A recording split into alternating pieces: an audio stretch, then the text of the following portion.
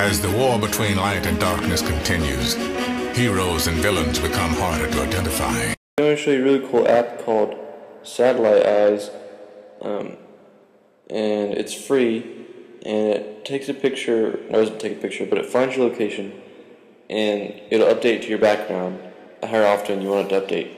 So I thought that was kind of cool, like, if you're kind of on the go, it'll just kind of find you on a satellite map, and pretty much just put the picture right there. So to get it, go link in description, and this is the website. Just kind of scroll down a little bit and then click right here.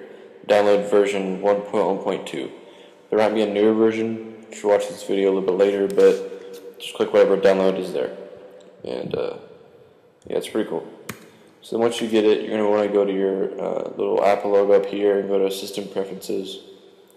And you want to go to Security and Privacy, and then go to this Privacy tab. And then you're going to uncheck this lock, type in your password, and then checkmark Enable Location Services. And make sure that the Satellite Eyes isn't open up here. Like, it might be right there, the little triangle. If it is, click on it and click Exit. And then checkmark Enable Location Services. Satellite Eyes will not be there yet, but then once you go and open it, it's back up here, and then it'll appear right here, and it'll be checkmarked, and then you're fine. And then, so you're done with System Preferences. So up here, this little black triangle, you can go ahead and click Open Preferences.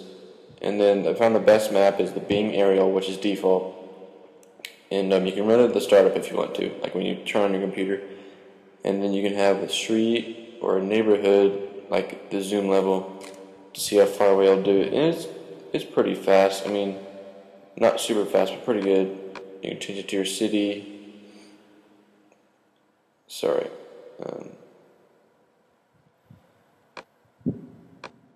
Change it to your city or your neighborhood or your entire region. It just kind of depends on what you want it to be and how close you want it to be, and just kind of what look you like best. It might just kind of depend on where you are. And then you can change the effects. You can have it pixelate, or you can have it halftone.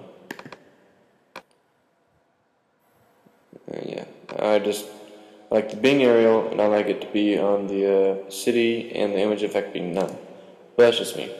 And they update however often you want it to, say map update less than 5 seconds ago, or whenever you want it to be.